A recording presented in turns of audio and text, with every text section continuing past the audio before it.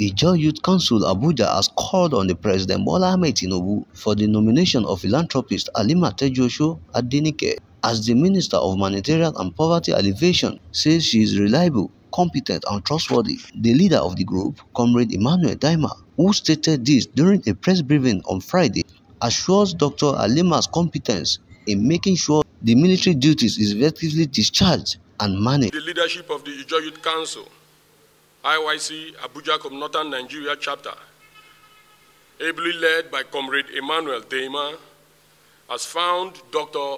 Halimat Adenike reliable, competent, and trustworthy.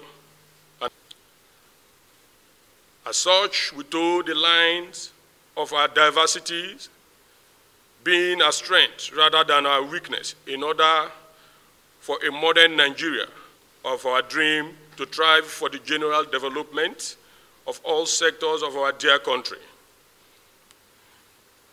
This patriotism towards a de-tribalized Nigeria, whom we know will add value to the President, for the President Tinubu's administration, presupposes that with the likes of Dr. Halimat, we can get it right. IJAW. Yeah. Therefore, we ask President Ahmed Bola Tinubu to consider and appoint Dr. Halimat Adenike as the Minister of Humanitarian and Poverty Alleviation in order so that, with a wealth of experience, we respond to humanitarian needs of the citizenry of the Nigerian state and to alleviate poverty wherever it rears its head, which what she is good at.